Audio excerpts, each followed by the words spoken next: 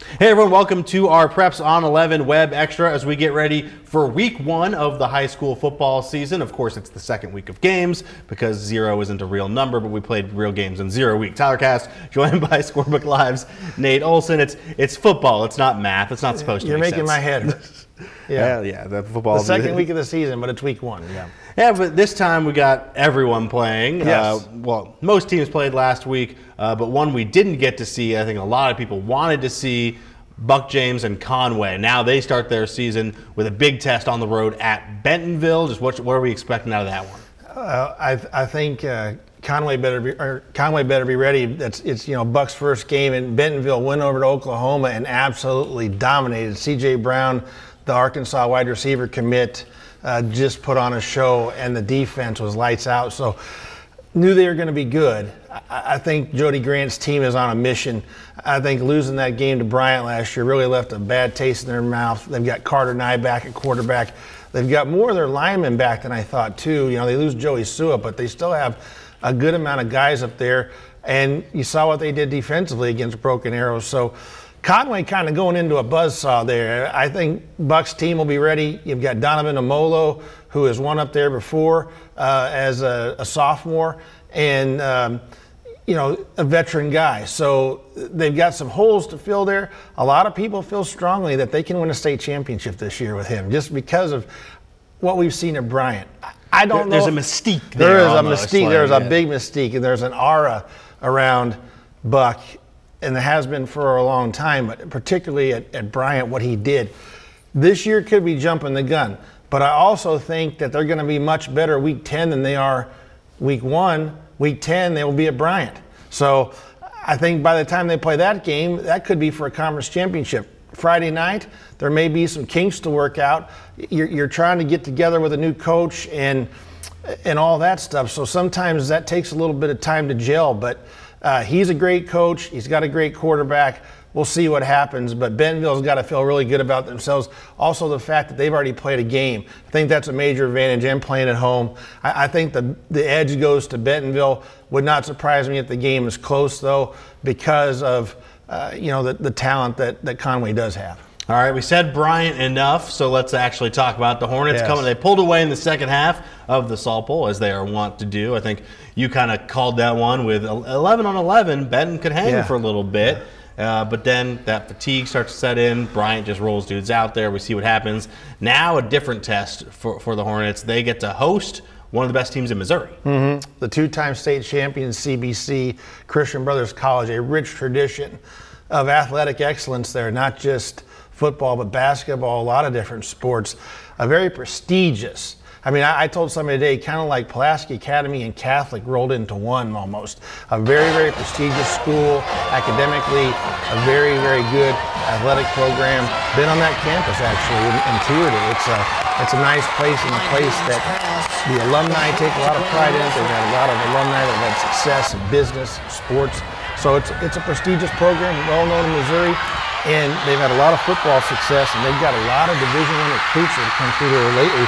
Jeremiah McClellan is a really good receiver, 6'1", 190, going to Ohio State.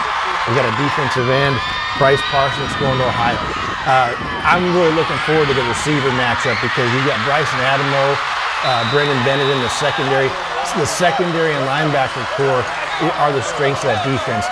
We saw in that Benton game that they got roughed up a little bit. That defensive line did. There's a couple injuries there. You lose T.J. Lindsey. You just think because Bryant is Bryant, to plug people in and they're going to be okay. But I thought a little bit in that first half, they struggled. So that's something to watch. If CBC has a good offensive line, they may be able to push them around a little bit. I don't know what the injury status is. I like Bryant playing at home, but several people have told me that they thought Bryant would lose a game this year but still win a state championship. This could be the game they lose. There's, the Parkview game next week is going to be a little bit tough too. But the big thing in this game is they're going to have to play better than they did against Benton. I think that in the first half they were very shaky. And if they play like that against CBC, they're going to be ready for them. So I think a more energized team, they had to delay. And it's also when you've beaten a team so many times, even though it's a rivalry, I think there's a confidence level that, kind of borderline cockiness that against CBC, I think they know they have got to play well to win. So I see that game going down to the wire. Anybody's game in the fourth quarter. Bryant has had the ball bounce their way many times, so not going to be surprised if they win. But if CBC comes in and upsets them, or maybe not an upset, beats them, that wouldn't surprise me either. Of course, the in-state winning streak isn't on the line in this one. Bryant up to 54 games, I believe, now in a row against Arkansas schools. All right, we're going to stick in the 7A with a team that struggled on the road last week. Cabot, not the start to their season they wanted against Fayetteville. Now they're going to look to bounce back against another 7A West school as Bentonville West makes the trip. Yeah, breaking in a quarterback, Maddox Bing. We got another running back coming in too, so that was, I think, the difference. They had 3 punts that went over, snaps that went over Sam Dedwick. He's one of the best punters in the country, but can't punt the ball if he doesn't have it. It went over his head 3 times for safety, so that's really weird. I haven't seen that much before, but that got him off in a bad position. And so it was like the whole night was really kind of, bad breaks, and Fayetteville was a good team, and they played well. It's going to be the same thing this week. Bentonville West went over to Tulsa and beat Booker T. Washington, so they're going to have to be ready to play. Cabot is, and I think a lot of times a young team, week 1 to week 2, they work out some things. We know that Coach Reed's one of the better coaches around. I had them penciled in to be a team that maybe even more than Cabot could knock off Bryant because of their physicality. I do think the skill position and experience showed early, but I also just told you that I think some teams are going to be better at week 10 than week 1. This is another team right here. And just looking ahead, I think the Cabot-Conway game is going to be really big too in a couple weeks. I think it's like 4 weeks from now.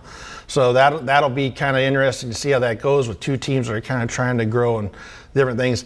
Bentonville West has a new quarterback. Their quarterback, Jake Casey, was hurt in an accident, a real freak car wreck. So he was one of the best quarterbacks. But Dalton Rice has come in and done a good job for them. So I think that'll be a close game. I think Bentonville West will win it, though. I think they'll win it, and the best of Cabot will probably come during the conference season. Yeah, like you said, especially in the 7A this year with so much coaching turnover and so much skill player turnover as well, we're going to see a lot of teams look very different once we hit the conference play versus the non-conference. Yeah. Well, and the thing to remember, if you are one of those fans of one of those teams that struggles, it's not like the college football where you need to win 3 or 4 games or whatever to get into a bowl game. You can go 0-3.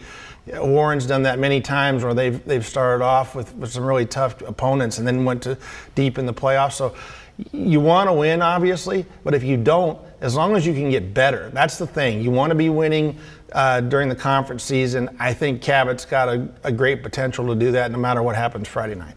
All right, now I just said coaching turnover. Our next battle of Northwest Arkansas versus Central Arkansas brings Shiloh Christian take on Little Rock Christian. Shiloh Christian, of course, breaking in a new head coach as well. Yeah, Tucker Barnhart was at Stillwater. They won the state championship last year. Then they came to Greenwood last week and got beat pretty bad with him not on the sideline.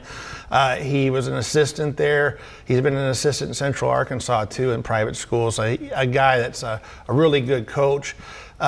They're breaking in a new quarterback, Cole Creighton, a 9th grader. I mean, I really think that's going to be interesting because from everything we have heard, I mean, he's only 5'9", 145. He's kind of a smaller guy, but he's only like 14 years old. But going up against this Little Rock Christian defense, I saw him up close and personal on the sideline a few weeks ago at the benefit game in Benton. Boy, they look good. The defense looked really fantastic. Preston Davis is a Division I linebacker. Got a couple other guys in that defense are Division II. They were flying to the football. They were really containing Braylon Russell. He had one run. They were up 35-7 at the half. Their offense was clicking with Walker White, of course, the 4-star quarterback. But defense I was really impressed with. And that's where I think Shiloh's going to have problems because of the young quarterback. They got to get you. You're on the road, 3.5 hours from home. You're facing a veteran defense, a team that beat you really badly last year. The one ace in the hole they do have is Bo Williams. Bo is a really good running back and linebacker. He's a guy, he's a freakish weight room guy. He's not real tall, but just built very stoutly, runs the ball well, has good speed for a guy that's bigger. He'll try to keep him in it, and he'll have a chance to do that. But I think in the end, the young quarterback is going to have some problems against this defense. And then Walker White, what can you say about him? He's had a great year so far, 63 points last week against Central, and did well in the benefit game. He looks to be playing like a major blue chip quarterback. And then finally, our game of the week this Friday. It's a game that, on its surface, a pair of teams that have struggled mightily in recent years. There's no getting around that. But historically, Little Rock Central and Pine Bluff, the two all-time winningest programs in the state. Do you see anything interesting coming out of this one besides the historical side of things? Or yeah, I mean, I don't know. Maybe not so much, but it is worth being there. I think they're not only the most winning here, but in the whole country. I mean, there was a time where everybody in the country knew who Little Rock Central was. We've talked a lot about Pine Bluff's history and some of the great athletes that have come out of there. When we did the story on Courtney Crutchfield and Charleston Collins, touched on what the climate was like in the 90s with the great football that was going on, not just at Pine Bluff High, but all over. So a place that produces a lot of athletes. Little Rock Central the same way. I think it's cool you're going there. And Anthony Robinson is, the third or fourth coach in a handful of years. George Shelton, a guy I respect, is one of the best coaches I've been around, could not win there. It's a tough situation. They're getting new facilities. That's why they're playing it fair. And they hope that with the new field and field house that they can attract football players to come there. In Little Rock, you have a choice to go places.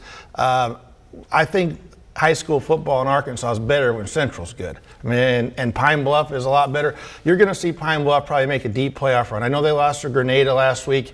I think they're better than we thought they were. They've improved, I think, 30-7. But with Crutchfield and company, Austin Dendy is a player that's very underrated. I think he's a major Division I player. Michael Williams loves him. They're going to have a lot to cheer for this year, and I think it starts Friday night. But I do think it's important to recognize history. I'm glad we're playing at War Memorial Stadium, Arkansas football. Maybe one of the few people that feels that way. But I like the tip of the cap to history, and this is another tip of the cap to history. All right, we'll have highlights from all those games that we've discussed, plus a few more coming your way on the Friday Night Blitz. That goes Friday night around 10:10 right here on THV 11.